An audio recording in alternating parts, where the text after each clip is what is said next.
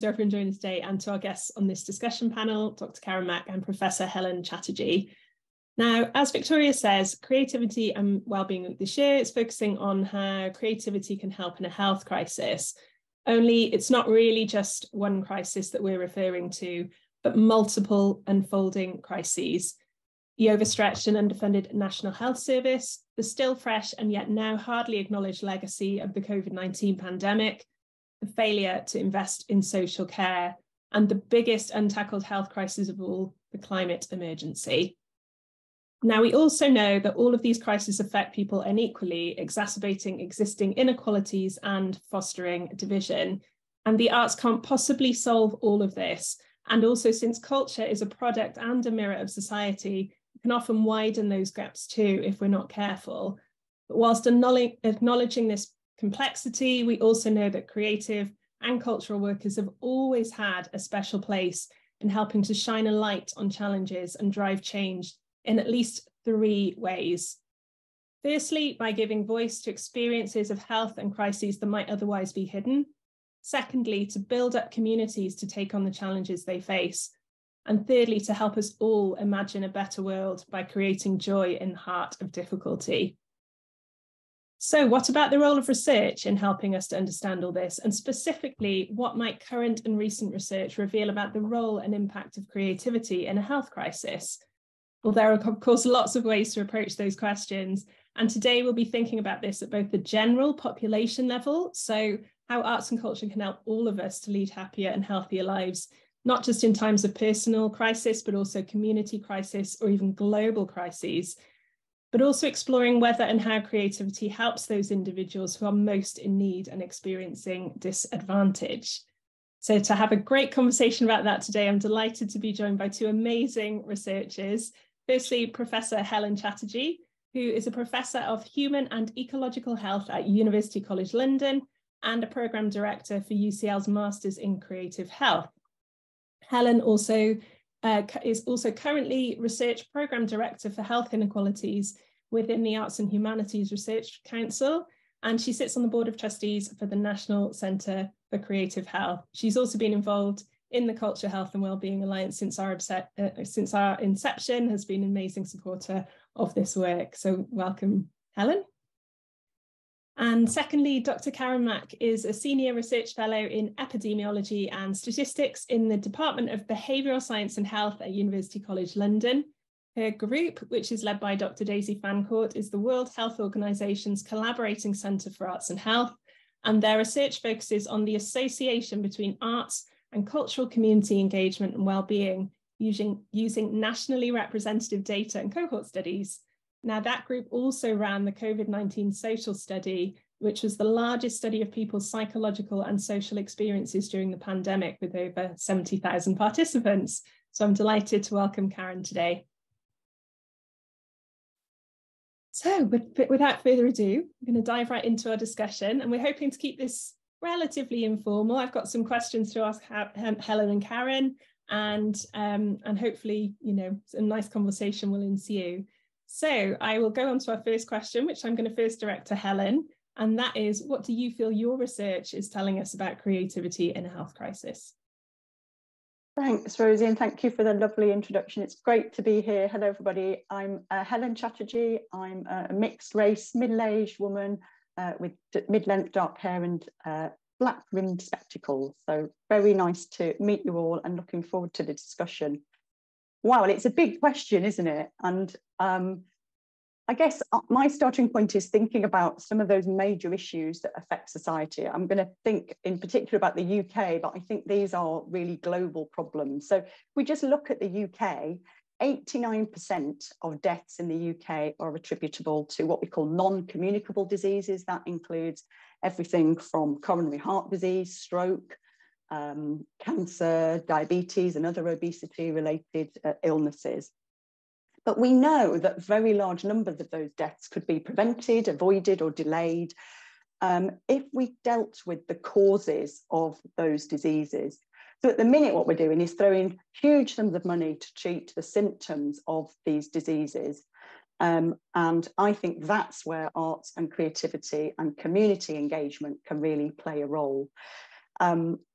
the programme that I'm working on with UK Research and Innovation at the minute is really focused on that question of how can we think about getting more engagement within communities, because we know that people who are more engaged in their communities, that are more active in their communities, that have better access to services, resources, assets, organisations, arts, creativity, green space, are healthier.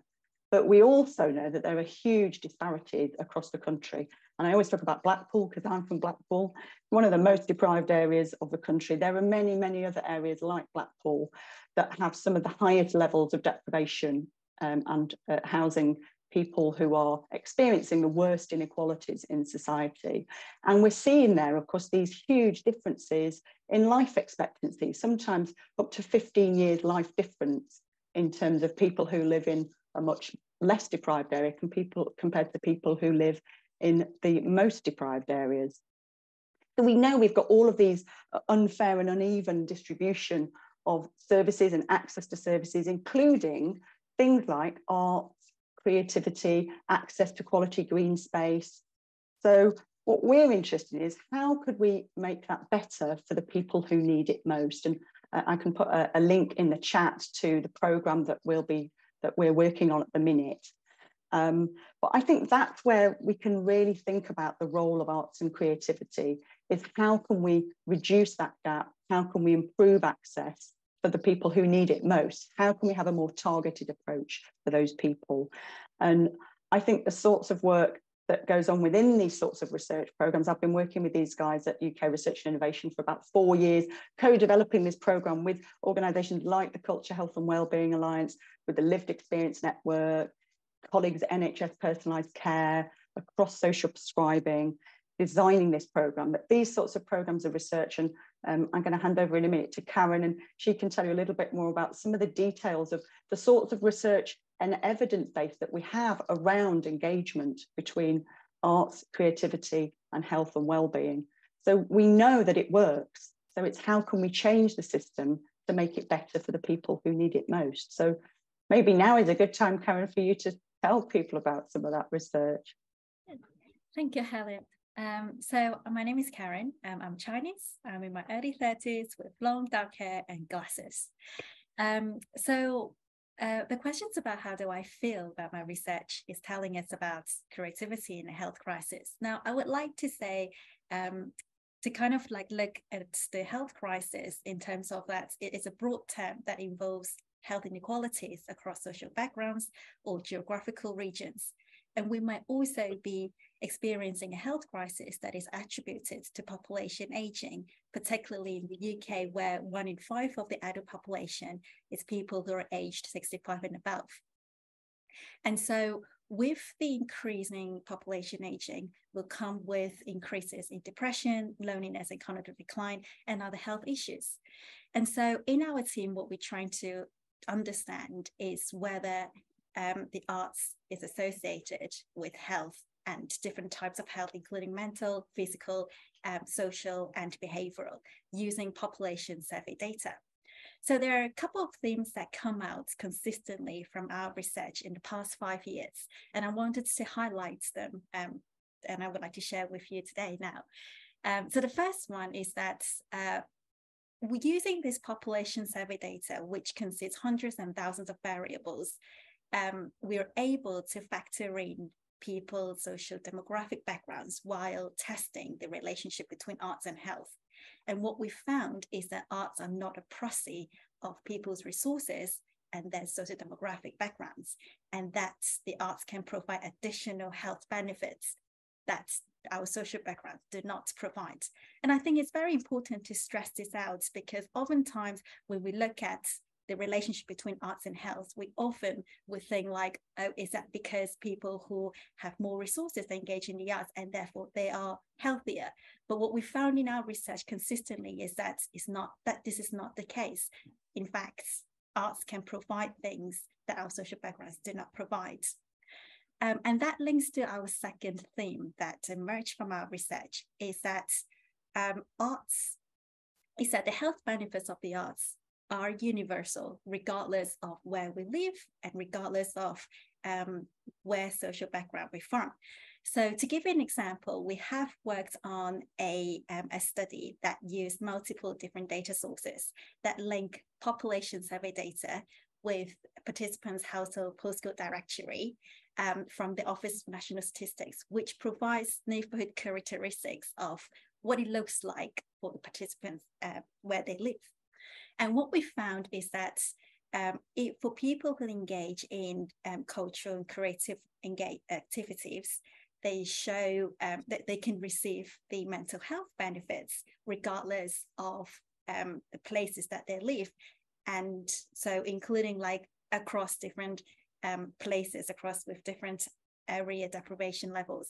So what we also found is that the health benefits of the arts and creativity may actually be stronger amongst people living in more deprived areas. And I think this is really important to understand that, because this is basically saying that, as Helen mentioned, if we can address the inequalities in engagement, then maybe everybody will then have an equal opportunity to engage, to improve their health and well-being through equality participants' engagement. So another pieces of research that we have also looked into is to understand what exactly it is in the arts that contributes to health and well-being, and what we define it as active ingredients. So things like creativity and social interactions. So engaging in the arts not only improve health, but also the social elements or the creativity elements within the activity that can also improve improve our health and well-being. And finally, our research also looked into and identify different mechanisms that links the arts to our health and well-being. So really to understand how the arts is connected to health. And we have 4 different mechanisms, including biological, social, psychological, and behavioral mechanisms, and which really explains not only that arts is associated with health, but why the arts are also related to health. So I will put in, I think Victoria may share the link later about more details regarding active ingredients and mechanisms. Wow, amazing. Thanks, Karen. You did such a good job then of just doing a really good whistle-stop tour of that very big picture stuff. It's very impressive. Thank you.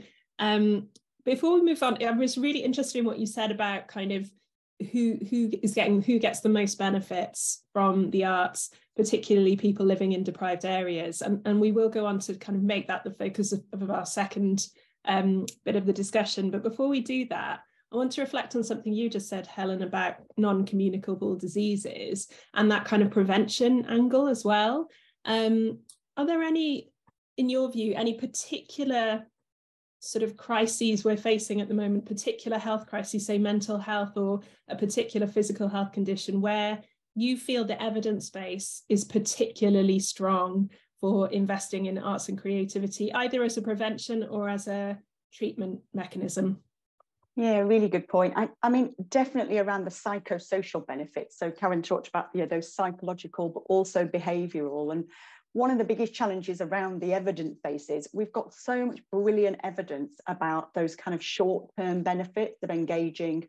A lot of programs, due to the many limitations that I'm sure many people are familiar with here in terms of funding and the short-term nature of funding. We've got brilliant evidence base about those short and medium-term impacts. And then if you think then of those wider population benefits that Karen just talked about, the opportunity to stay involved in art, creativity, community-based activities, that's where the preventative and that's where the behavioural changes come in. So I think it's how we can shift from this kind of short-term model where we know we get brilliant benefits. So yes, I would say around the psychological and the social, but also I think one of the other benefits around arts and creativity is that they're very multisensory, they're multifaceted. So we actually, as Karen talked about those mechanisms, it's really important to think about that in terms of what goes on inside an activity, inside a programme, because there is some brilliant arts and creativity that goes on that supports those assets around mental health, staying healthy, overcoming trauma, etc. We've got brilliant evidence around that. But I think there's also increasing evidence of that idea of staying actively involved in arts and creativity and community. And that's where we get into prevention and things like behaviour change, lifestyle changes. And we're starting to see some brilliant evidence coming out around that. And that's where we can then hope to experience those wider population benefits, but not, I think, until we address some of those barriers, which is, I know where you want to take us next. I do, and thank you. And obviously then, if we want these to be, if we want this all to be habit forming, so we are all kind of engaging in creativity on a regular basis throughout our lives, then of course the crucial thing there is us having the opportunity to do so where we live as well. And I know, Karen, some of your research has looked at kind of geographic differences between who's engaging and who's not. But in your view, what do you feel are the biggest barriers that we're facing that are stopping us better using creativity to tackle some and prevent some of these health crises? So I'm not sure the biggest barriers, but I'm sure that there are different levels and different layers of barriers that might contribute to it. To summarize, I think there are 3 layers of barriers. The first layer is individual barriers, so like our social backgrounds and resources, childhood exposure to the arts, whether or not we have the artistic abilities to engage in the arts, social opportunities, so like whether we have friends to engage with the arts with, and also our motivations and preferences. And these are some of the barriers, some of the individual barriers are hard to change, for example, social backgrounds. But others, such as motivation and preferences or social opportunities, may be more modifiable that we might be able to overcome and change. Now, the second layer of barriers would be related to community and neighborhoods. We can understand these barriers through the lens of cultural deserts, which is a theory that was originated from the food desert, from health geography, which proposes that if we have enough arts venues and events and programs within our neighborhoods, if people living in those neighborhoods are able to afford doing the activities, and if it's easy to access to those activities, so like with great transport link and with safe neighborhood environments, then maybe we can encourage people to engage in the arts more often. And final layer, which is the larger uppers layer, would be the national barriers, which would be related to policy, norms and values on leisure activities, government resources and investment, and perhaps inequalities as well. And I think all these different layers of barriers would then shape how likely we engage in the arts on a population level. What's your take on this, Helen? Yeah, I mean, and just absolutely agree. And picking up Karen's last point there, I think some of those barriers are really tricky, particularly at that kind of, national policy level, and the sorts of work that's going on in the Mobilising Community Assets programme that I talked about and that we put a link to in the chat, is really trying to address some of those, what we might really refer to as systems-based problems. We're dealing with really entrenched systems that have been in play since, the 1940s, 1950s, when the NHS came in, and they've evolved over time to really focus in on those dealing with the symptoms.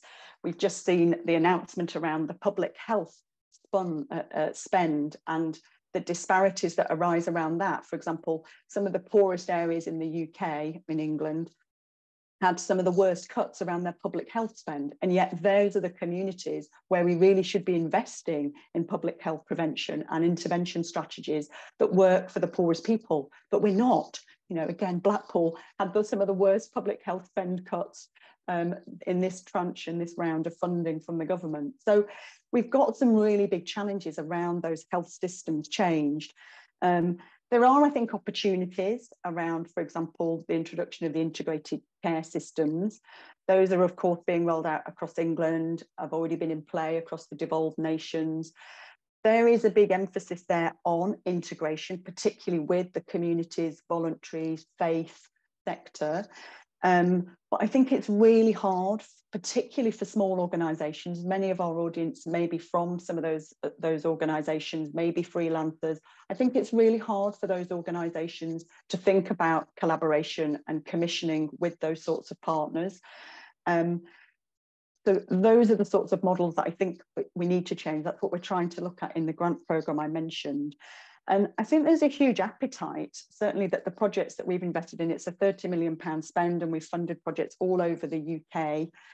Some of the sorts of work that those guys are doing, looking really at systems working, how community organisations are working with different kinds of health, social care and local authority partners, understanding exactly this question, what some of those barriers are, is that there are really significant opportunities for collaboration, particularly for smaller organisations to work together.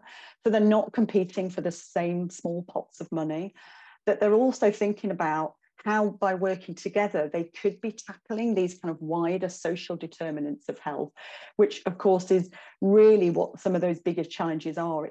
It's what drives poverty is, you know, where people live, what their access to those services is, what their access to quality education is, their economic status, the housing that we live in. We're starting to hear more and more about that, and the inequalities that exist amongst housing stock, and simply how living in very, very poor quality housing has such a significant effect. Your access to, for example, work. So, of course, whilst the arts can't directly address those, indirectly it can actually, and we see brilliant examples of that through individuals gaining confidence, gaining skills, gaining that network, gaining confidence, getting back into work, for example. We can see real drivers also changing those sorts of lifestyles and behavioural things that Karen was talking about. But it's making those opportunities available, I think, in that really targeted way. And again, what we need to see is that more targeted approach to how we can, right down to that kind of neighbourhoods postcode level, make those sorts of services and resources available to more people. And, you know, there's brilliant organisations, and some of them are here today, I know, that are doing that really detailed work in communities and really have a deep understanding of what inequalities are. But that's often not what gets commissioned, and that's often not the sorts of understanding that, for example, commissioners or referrers or funders have. And that's what we need to integrate. We need to integrate that kind of population level understanding of what's going on in terms of inequalities and health trajectories, alongside that really in-depth, important communities knowledge, which I think is the best route to tackling that. Absolutely. And it makes me think of a phrase that Michael Marmot uses, which is targeted universalism, isn't it? Yeah.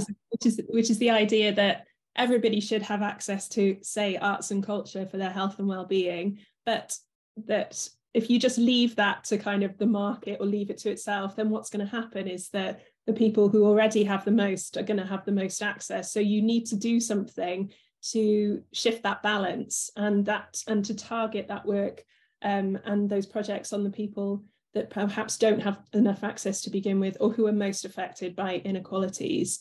So it's really great to hear about some of the work in mobilising community assets for health inequalities that you're doing, Helen. But I've got a quick question to ask to Karen, which is from what you've seen in your research, Karen, whose role do you think it is to be addressing some of these barriers? You know, you've seen quite stark differences across lots of different areas, say socioeconomics, gender, geography, all those kinds of things. You know, whose role is it to be thinking about how we overcome some of those barriers and close some of those gaps? That's a really good question. I think the role should be shared with different levels of people across different sectors.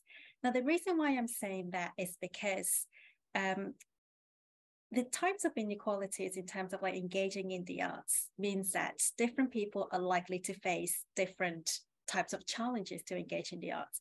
And so one size fits all approach is not going to work at all. So we need to make sure that to come up with a proposal or a model that fits particularly for a targeted group of people, and in order to make sure that and really to understand how to attract people from different diverse demographic groups, in order to ensure that to diversify the arts audience and also reduce inequalities and engagements. But one thing that I do think is really important is the school provision of the arts. And the reason why I'm saying that is because childhood cultural behavior is a very strong predictor of whether or not we continue to engage in the art in the future. And in most activities, actually, there are more children engaging with the arts in school than outside of school, or a combination of both school-based and out-of-school engagement. And so schools can really remove barriers by providing children opportunities to be exposed to different types of the arts, while at the same time upskilling their artistic abilities to engage, so they feel confident, they feel more motivated to continue to engage in the future. So schools that can create that kind of culture of motivation, which you've said is very important, and forming those habits, which then will lay that groundwork for people to be engaged throughout their lives in culture and creativity. Yes, yeah, that's right. Particularly, we have a research find that when we try to compare the predictors that predict children's engagement in the arts in school versus out of school, we found that there is a social gradient when children engage in out of school, where if their parents engage in the arts or take them to go to museums or heritage sites or engage in the arts activities, they're much more likely to engage. But we don't see this pattern if children engage with school, which makes sense, because in schools, most of them are compulsory and mandatory. And so we wouldn't see the social gradient as big as engaging outside of school. Very interesting. So we've already started to think about what we can do as a society to overcome some of these barriers, to do things differently, to support people to improve access to culture for their health and well-being. But Helen, I've got a question for you, which is, what sorts of partnerships and collaborations do we need to form to tackle some of these barriers? You know, what kinds of partnerships are you seeing in your programme at UKRI? Yeah, I think the key thing is about that collaboration across different types of activities and services, and that sort of co-location. And we're seeing really exciting examples of that. And I can put a link to one example that speaks really nicely to Karen's point about the importance of embedding this in early years in schools. And it's that idea of, I guess, thinking in the back of your mind always about those wider social determinants of health. So there's the health stuff, the physical side, physiological, biological, and the psychological. But then those big things that, like we've just talked about, that really affect people, their economic status, where they live, where they're born, where they age and where they die, really has such a huge difference. So their access to services. So if we can start thinking about things like simply access to things like social welfare, legal advice is really, really, there's loads of disparities around that. Issues around access to food, we know, are huge and increasing, of course. So we're starting to see really exciting examples of, you know, museums, libraries, art centres working, say, with food banks, with free social welfare legal advisors, particularly around lots of fantastic collaboration around arts and nature, and thinking about those wider environmental issues, about the quality of the environment that you live in. Again, some of the poorest areas, the most deprived areas in the country, they have some of the worst air pollution, for example. So all of these things, of course, play a role. And maybe Victoria can put in the chat that Culture, Health and Wellbeing Alliance have already done some really nice work on this idea of how you might link up to think about arts and creativity and how that relates to things like climate change, thinking about sustainability, thinking about pro-environmental behaviours. And we're in fact, Victoria and I have got a student from our Masters in Creative Health working on some continued work around that opportunity that presents itself, I think, to link up across arts, creativity, nature, climate change, thinking about those wider kind of environmental crises, because they affect all of us. How could that link in to, for example, growing food, understanding more what that means in terms of diet and healthy eating, which again is a privilege to know about that sort of intel, you know, along with removing arts and creativity from the curriculum. Access to the outdoors, access to physical exercise has also been really removed from the curriculum. So we're raising our young people to not have any awareness around these bigger public health and environmental issues. And then telling them off that they've not been living healthy enough, and are then costing loads of money in the health service. So it's really the wrong way around.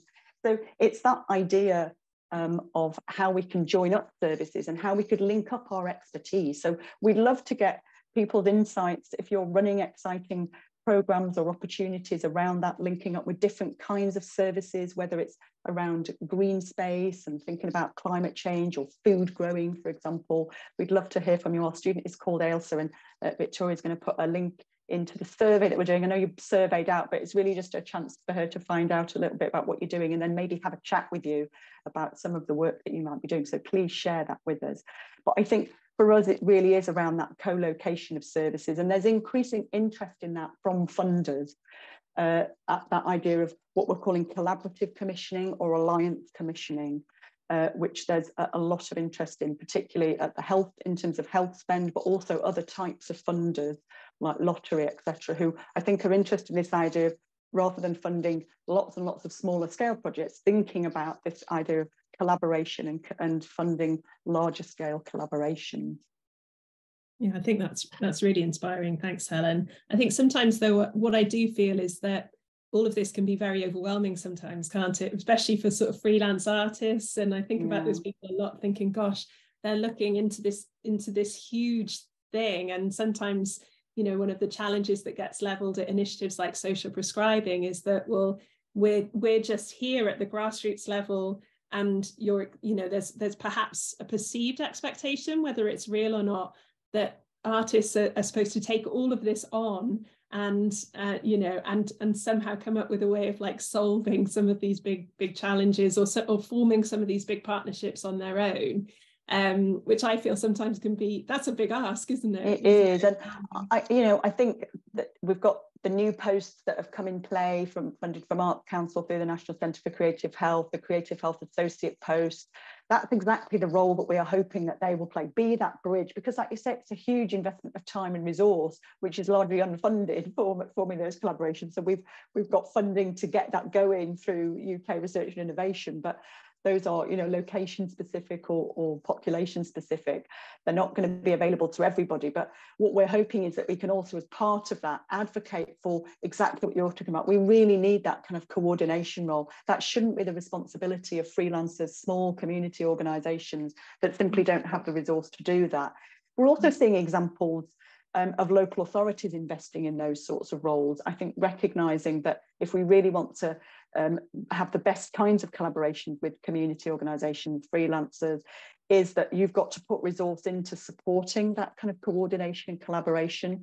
So I hope that certainly our research and other research can help drive that kind of recognition that that's where you need to make the investment. You can't be expecting individual freelancers and small community grassroots organisations that have to be and want to be focused on the delivery. They want to be focused on supporting their communities that they're working in. They shouldn't have to be constantly applying for competing for these small bits of short-term funding. Changing that funding model, I think, has got to be the way forward. Absolutely. And on a programme I worked in Wales, we trialled some of that, how you can bring in and compensate artists from the very beginning of some of these conversations, and not just compensate them to go in and facilitate an art session, but to just be part of the conversation and form some of those links and some of those partnerships.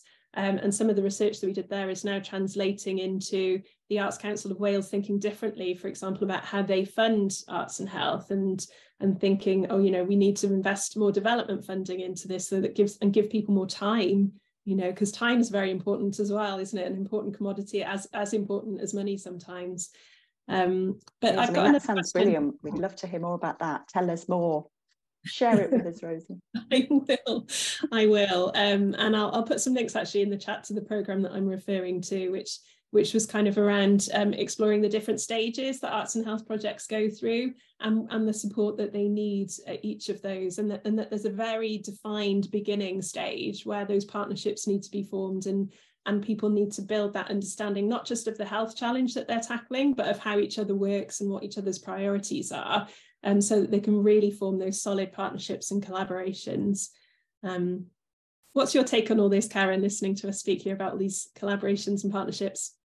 That reminds me of an experience where I was working on a grant application, and but then I realized that as an academic researcher, we often don't, so the grant application is about how to improve children's engagement in the arts. And as an academic researcher, I think sometimes that we ignore a lot of things that, a lot of practical challenges that we tend to overlook. And so in this proposal, in this project, I then set up a advisory group, advisory board, to invite people from the art sectors to discuss about the immediate research focus that they think we should really focus on first. And then we have this like very rich conversation where we're trying to discuss about how to lay out and structure the proposal, and what sort of questions that we should put forward and ask. And I just realized that I learned much more from them, because they are the people who are directly working with children and young people. So they know a lot of practical challenges and opportunities that we might overlook from research. And so I think, as Helen suggested, that a collaborative model of research and funding would be a very good way to go to. I also feel like, I know it may be quite overwhelming for arts practitioners and freelancers to kind of to solve like big issues and health crisis, but I also feel that a lot of the things that when we address some local issues, either improving engagement rates in the neighborhoods areas, or encourage some people to who have been traditionally excluded from the arts to engage in the arts, can have a national impact. And so I think they should feel empowered and they should feel valued of the work that they do. That's amazing. Thanks, Karen. Yeah, it's really good to reflect on the relationship between research and researchers and all of this as well. And it's an ecosystem, isn't it? Everybody's got different parts to play, and those roles can flux and change. But I think that's a great example you've shared there of where just taking some time to just listen to each other and listen to those different priorities and perspectives can have a really powerful impact on the way that a project, particularly a research project, comes to be. So thank you so much for sharing that. And the time is tracking on a bit, so I think we've got to the kind of Q&A. We're opening things up here to the floor. So please do pop your questions in the chat. If you have any questions for Helen and Karen, then we would love to hear those. I've probably got a couple more whilst we wait for people to think of their questions and pop them in the chat. Something we haven't talked about much so far is the COVID-19 pandemic, which is obviously a huge health crisis that we've all lived through in quite a unique way over the last few years. And I'm particularly interested in your reflections on the role of creativity in helping us get through that crisis. So what we know about it, either from a research perspective or just your own personal views on that. So I'll throw that to you, Karen. Have you got any thoughts on that? Yes. So it's quite interesting pandemic in a way that's how people's engagement behavior changed. So at first, when the pandemic started, a lot of the arts venues and events, museums, and a lot of creative public venues closed down. So then we thought that people's engagement would decrease, but then we also found that that's not entirely the case, because people were singing from their balconies, they were drawing rainbows to support NHS doctors, and the sales of creative materials and art materials have surged because parents have been ordering arts and creative materials to spend time with their children, to engage in the arts. And so it seems that when the situation environment changed, people also adapt to it. And what our research also found, which is very interesting, is that some of the demographic groups who have been traditionally been excluded from engaging in the arts have also started to engage. So we found, for example, drawing rainbows for NHS, there is no, that provides motivations for people from diverse backgrounds to engage in the arts. We also found that while some of the people continue to engage more, including people with high education backgrounds, but for those with high income, actually there's no differences in terms of how much they engage in the arts. And that might be something to do with the changing working models. And so what I think is interesting is that people's arts and cultural behaviors can be changed if opportunities are different or are given or provided to them. So that's one of the big intake that I have from the COVID-19 social study. Thanks, Karen. Yeah, it's a wealth of learnings from that study about all the behavioural changes that people underwent because of the pandemic. But I'm also interested in the kind of politics around this, Helen. So do you feel like there's been a sort of, you know, shift in that conversation with policymakers around the role of arts and creativity in helping our health and well-being, you know, that's come about because of COVID? Yeah, I mean, I think there has. I don't think at the minute it's really transitioning into an understanding of what that means in terms of policy changes. But I think the biggest thing was around the recognition that the creative sector mobilised super quickly, showed how agile, with very limited time, very limited resources, with their own concerns about, you know, sudden lack of funding, reduction in funding, loss of funding for many organisations because projects couldn't continue. I think there is recognition, particularly from organisations like Department of Culture, Media Sport, DCMS, Arts Council, Lottery, who really recognise that, hang on, this is something special. I can put a link to a study that we did, in fact, with the Culture, Health and Wellbeing Alliance and an organisation called Creative Lives and various other organisations that looked at people's experiences, both of activities that were going on that people had put on during the pandemic, arts and cultural and nature-based organisations, but also from those providers, those individuals who were providing that, how they'd responded and how they worked. And that ability to be so agile, apart from the health sector, I don't think there's many other sectors who could have been, who responded quite as creatively or rapidly as that sector. So I think that ability to be agile and be creative is really a benefit. I think on the downside, what it showed is that those individuals can do stuff again on really small budgets, and that's what we've got to shift. Again, it's that idea that this is free or this is cheap, and we've got to kind of shift that narrative that this is not a cheap alternative to providing health prevention and intervention. It's about making services, resources, organisations, individuals, that everyone has equal access, and that better than that, that actually there is more access for the people that need it most. So again, going back to that targeted approach, I think that the problem is, if you mentioned that ecosystem, these are really complex ecosystems, aren't they? And therefore we need to change stuff at all of those levels. It's at the local grassroots level, it's through to then these regional, more, for example, integrated care system level, and then these national conversations. And that's where we can all play a role, I think, changing that conversation.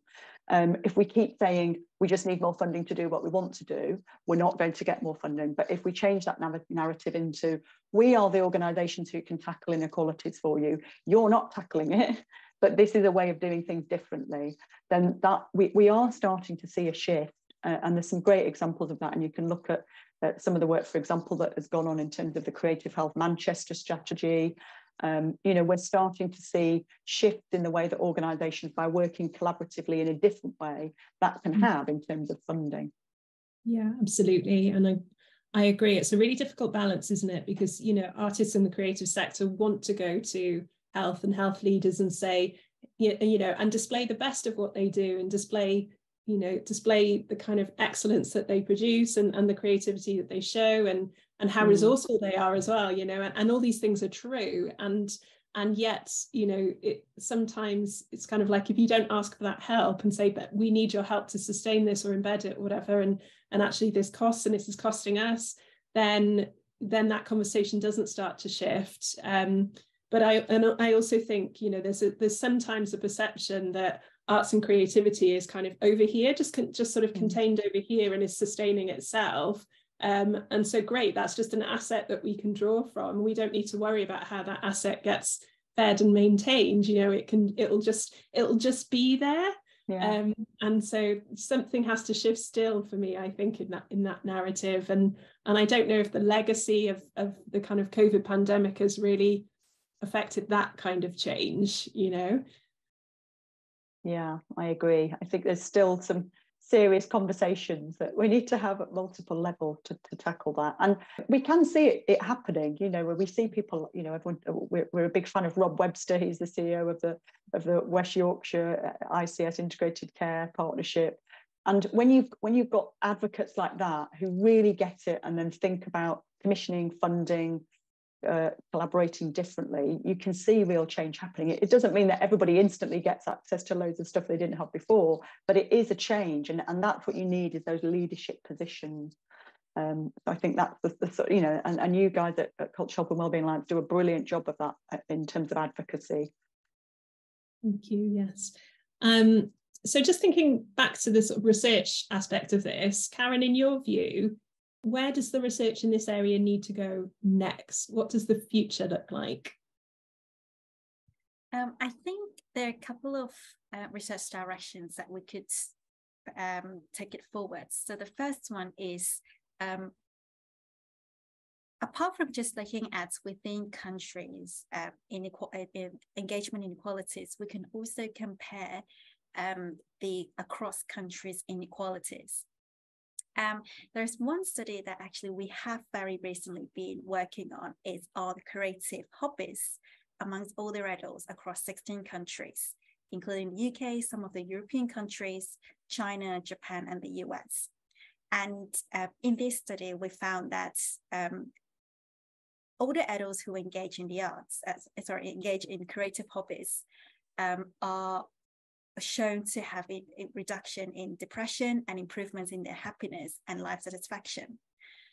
But what's very interesting about this research is that these benefits can be shown in countries where hobbies engagement is not that popular. So we look at how the hobby engagement across these 16 countries, and we found that the mental health benefits of creative hobbies can also be found in countries with lower engagement levels. We also found that the benefits can be found in countries with lower World Happiness Index score, and also countries with higher inequalities. And so this again highlights the fact that the evidence that the arts, the benefits of the arts may be universal. So that's one direction that I think we should move forward to prepare, to compare, and also to learn from other countries what works and what doesn't work. And another set of the directions would be to really invest on the social prescribing schemes, where we can connect the arts to people with poor health and well-being. And I think there are more research, there have been research that's been going on, particularly in our team. We've been looking at how we can encourage the uptake of the social prescribing schemes amongst children and young people. And I know that Helen has also done a lot of work on social prescribing schemes and arts and prescriptions. And I think that it would be really nice to really invest on these research areas, and to look at how the arts can also provide an alternative healthcare that is not involving medications, and that might provide a more curative options for people to improve their well-being. Thanks, Karen. And what about you, Helen? What are you, as you move into this next phase of your funding programme, what would you love to learn from that, and what are you hoping it will tell us? Yeah, well, I guess there's two aspects. I mean, one aspect is not really covered within the current programme I'm working on, but I think is really, really important in terms of the next phases of research, because what we've got in terms of the evidence base is brilliant evidence around these short and medium term benefits and impacts of engagement. We've then got the brilliant sort of work that Karen and Daisy and their team and others do around these kind of population impacts. What we're missing is that longitudinal bit, and that's the sorts of data that for clinical interventions and prevention programs comes from longitudinal studies, randomized controlled trials, etc. We're never going to have the funding to do that. But I think if we could think about funding research and doing research differently, where we're having more sustained engagements with organisations that are building these long-term relationships with communities, we can get that sorts of longitudinal evidence. for those individual level impacts. And that's where I absolutely guarantee, where we already can see from the small studies that are out there, that's when we'll see not just those immediate benefits in terms of physical health, cognitive, brain health, and all the psychological benefits and the social benefits, but we'll start seeing more of that kind of health prevention, those behaviour changes, the lifestyle changes, supporting people through those really challenging times, including things like poverty, including things like sustainability and pro-environmental behaviours, linking to diet and exercise, because it takes a long time to embed that sort of new way of living. Doing, you know, a 6-week art programme on prescription will have those short-term benefits, but in terms of bringing about those longer-term changes, we need that sustained engagement. And then I guess that links into then the ambitions that we have for the sorts of programme that we're running at UKRI. That's where I think then those systems level changes really come into play, because if we can change that landscape of making those offers a sustained offer, so it's not just a one-off, you get to go to a one-off activity or a series of activities over a few weeks. Instead, you've got a regular offer that you are going to every single week, and that you've got a provider who you know is going to be there month after month, year after year. That's when we will see those sorts of benefits. So that's what we'd like to do, is research that ecosystem change that can bring about that more sustained engagement with community organisations, so that some of the organisations that are represented here today and those other community organisations, they know they've got funding for 5, brilliantly 10 years to deliver a programme to work with communities in that embedded way. That's where we're going to really see changes in health prevention and intervention. And what I argue, and I feel like part of my job as a programme director, is that that's why investment in those sorts of funding opportunities, those sorts of models of commissioning, are going to bring about the best changes in society to address inequalities. So throwing more money at the symptoms of disease is not going to sort our public health problem out. Engagement in arts and creativity and the natural environment is. Absolutely, and it's joining up all those dots and closing those gaps so that we really know what that story is. From throughout all our lives and throughout all of our involvement with creativity as well. We've just got a couple more minutes, so I'm going to ask for some snappy answers on this last question. But there's a question in the chat from a freelance artist about how to kind of get started in some of this work. But I'd also like to broaden that out to say, you know, if you had what would your one piece of advice be to creative practitioners, either starting out or a bit more embedded in this field at this moment? You know, what would, about perhaps how they can access and use research better, or perhaps how they can engage for the first time with some of this work? You know, if you had one bit of advice for creative practitioners, what would it be, Karen? Oh, I was wondering whether a collaborative mode would be a good way to start with.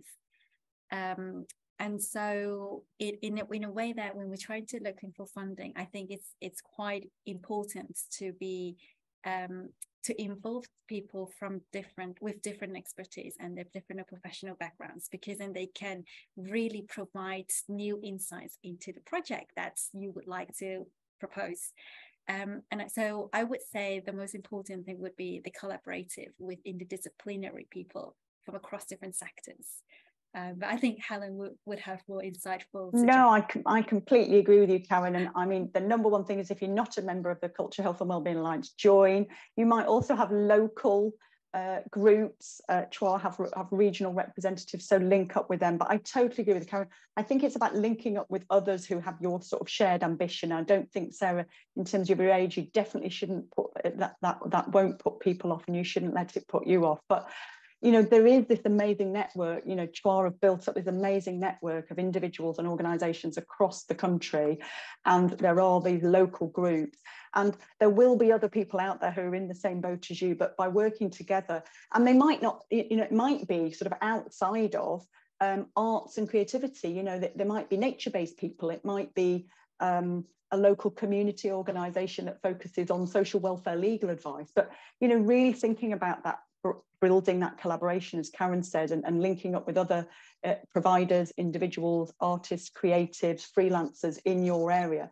And for me, you don't have to invest huge amounts of time in that, what we would call it this kind of asset mapping, but that's exactly what the purpose of Culture, Health and Wellbeing Alliance is. And there will be folk out there local to you who will be able to connect you up. And that's the great thing about these sorts of networks, is that, you know, everyone has been in the same boat as you at the same point, and we're in the same boat, aren't we, Karen, in terms of research? We're always, you know, it's finding the like-minded thinkers. Thank you, Helen. Thanks, Karen. And I agree with everything you just said. And it's good to end on that note, because I think it's a really positive thing to reflect on how far we really have come in this area, not just in terms of the scale and impact of this work, but in how much more collaborative, partnership-led and networked it is as well. I know that all these things are going to lead to significant changes. And I want to thank you both, not just for your amazing contributions today, Helen and Karen, but for your amazing work generally in this area, which has done so much to take this work forward for all of us. So thank you so much. Thank you also to Victoria and the team at the Culture, Health and Wellbeing Alliance for hosting and convening us today. And thank you also to you, all the audience, for attending and for listening and for sharing your thoughts. So thank you, everyone, and happy Creativity and Wellbeing Week.